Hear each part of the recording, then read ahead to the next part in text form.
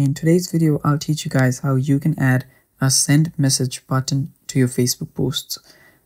So the first step is open up your Facebook. After you do that, you'll need to create a post.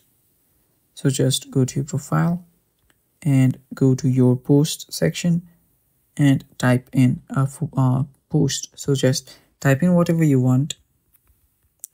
So after you do that, you will see an add to your post option right below. So you can just tap on add to your post, and after you do that, you will see a lot of options and you'll see a get messages option too. Tap on it, and after you do that, you can just tap on next and tap on post. So after doing that, your post will just get posted, and there you can see send message button on your Facebook post. So that is basically it, guys. That is how you do it. Thank you for watching. Stay tuned for more, and bye bye.